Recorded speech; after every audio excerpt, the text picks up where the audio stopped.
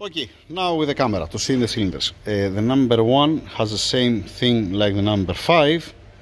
It's not a critical.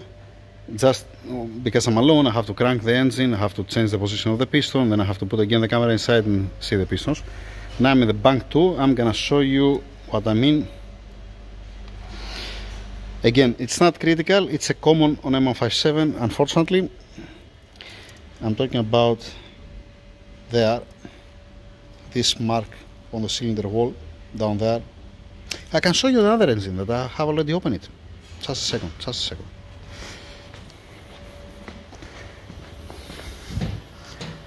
Here you go. Forget about this. Yeah, this is still here. I'm talking about this kind of marks, like this, not with the scratches. It's just been polished the cylinder wall. You can see from this side. This one. This and this.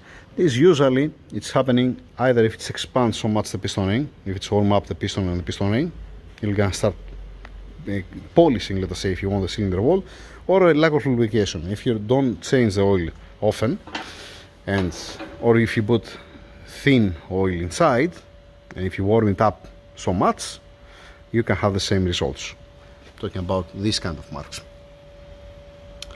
So, and then obviously, like all the time, the cylinder wall, it comes like a skin that it's not, let us say, like this, it comes like that. Okay? Yeah, that's why you see the lines. I have said that how many times? Yeah. Now, when they come the guys, because I'm a little bit busy, I have to continue with the Daza. When they come the guys, they're gonna put for me the spark plugs back in place, put some coolant inside, actuate the intercooler pump and put some coolant also there, fix the oil level to be safe, and then I'm gonna make one test drive on the street to see the high pressure pumps, the low pressure pump back, to see, because I think that he told me, the customer, that he's cutting the car, it's misfiring or it's cutting, something like that. So that's what I'm gonna do, but not now, later on. Let's now go to degrease the Daza. That's a different video. Yeah. Let's just now start the car. It runs like shit. Which axle, Omar? This one.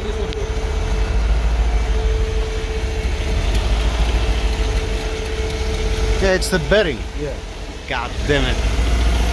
I didn't saw that. I saw the bearing that was gone. We have a bearing. No.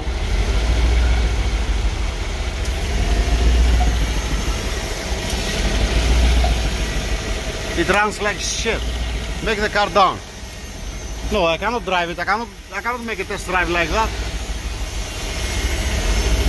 The middle friction bearing is exploded. It's not only that's missing the seal. Make it down. I saw the... Make it down. I saw the bearing that came out the dust cover, you know. I said, okay, most probably it's dry, it came out the dust cover. I didn't make it up and down.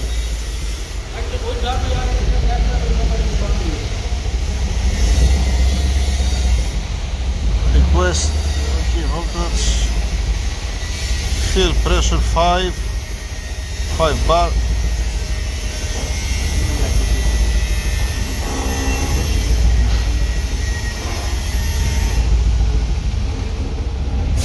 Okay, let's see the high pressures. So it covers the check engine, right? Yeah, it definitely has a check engine. Auxiliary battery manufacturing. Alright. Leave it running, don't turn it off. Let me see 1 second the high pressure pumps.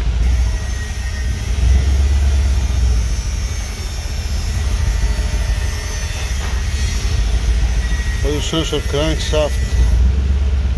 crankshaft, fuel pressure system. It's too low. 6378. Okay, let's go to see the high pressure.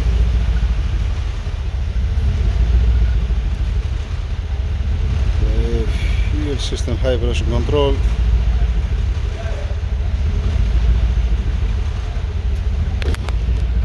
$39, 100 bar. It's not from the fuel.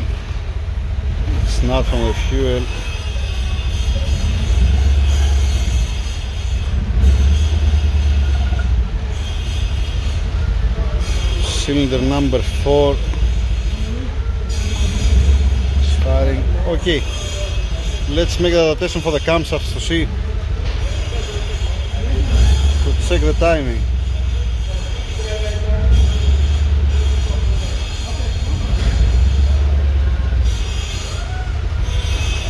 He was driving the car like that, didn't have any sound from the bearing. Okay, go inside, make ignition on only. Turn it off, ignition on.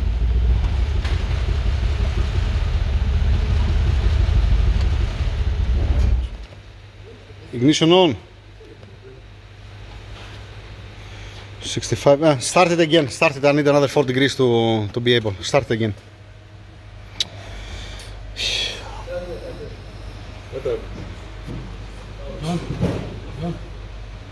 You remove the OBD? Amazing. Okay, Omar, turn it off. Ignition on, please. Okay, stay there 1 minute, please. Ignition off. Off. Okay.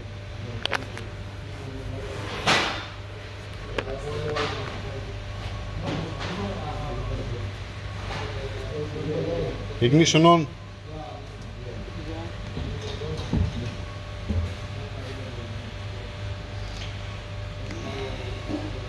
Off.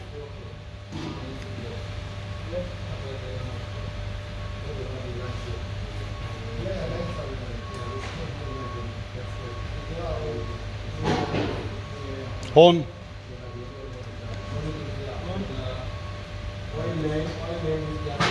Start. Off.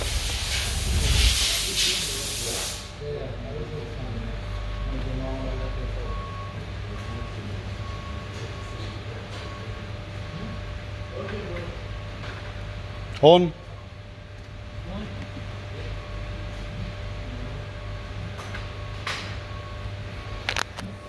No, it's not stretched, the timing chain. Half degree, 1.6, 0.3, 134. It's fine, start complaining about that. Crankshaft boost sensor, Omar. The bearing and the crankshaft boost sensor to be able to test drive the car. Let me clear the fault. Just give me a second, 1 second. 1 second, stay where you are. Ignition off.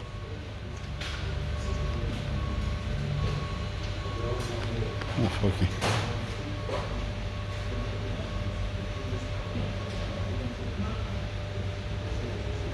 On.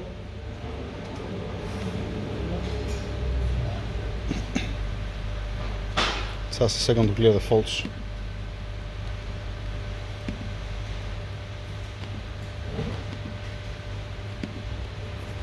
Alright, start again to see what kind of faults we can have inside.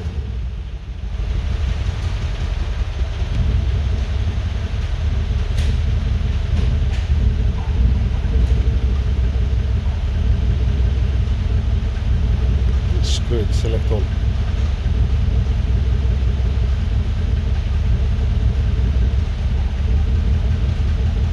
And the speed.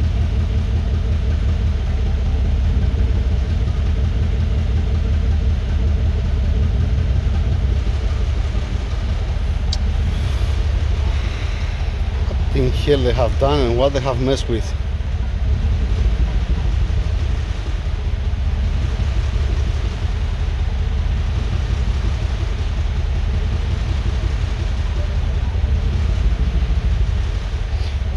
Number 5, 7.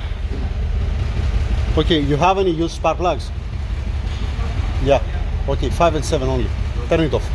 From this side, number 1 from this side, and the 3rd from this side.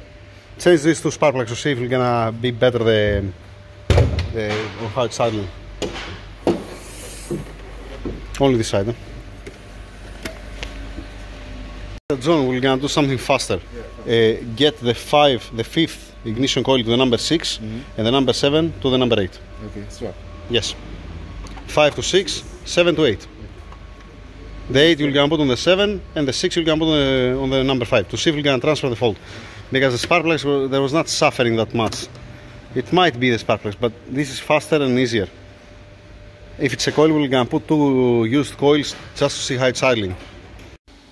5 to 6, 7 to 8.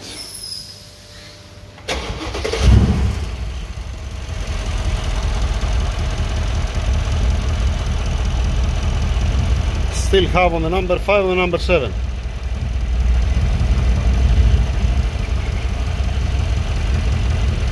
Okay, don't warm it up more, turn it off.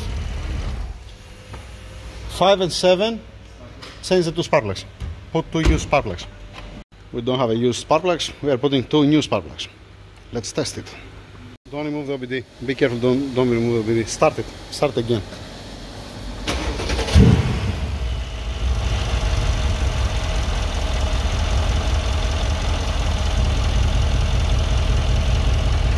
Five and 7, no misfire anymore. The old spark plugs are there.